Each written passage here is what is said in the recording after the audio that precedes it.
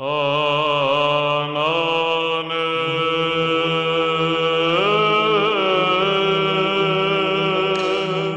need to talk about FP Geeks.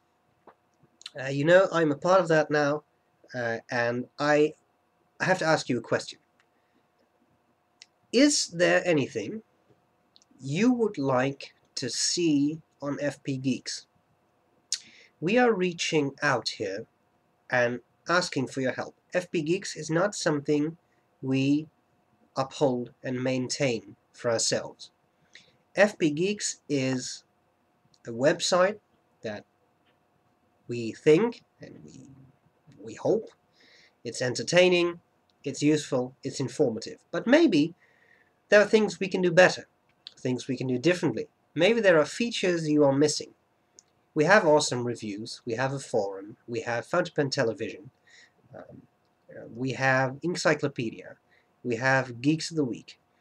There are other features, you know, stuff that's there. But what do you need? What would you like to see? We are listening. So just tell us what you would like to see. Would you like to see more awesome reviews? More Geeks of the Week? Shorter fountain pen television? Longer fountain pen television?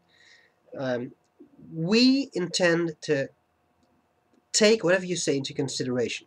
We can't promise we'll do everything, but if people come up with something and more people confirm that and say it's a good idea, we will definitely consider doing it. So just consider this to be, you know, our way of reaching out to you and asking for your help. We have opened a forum thread on fbgeeks.com.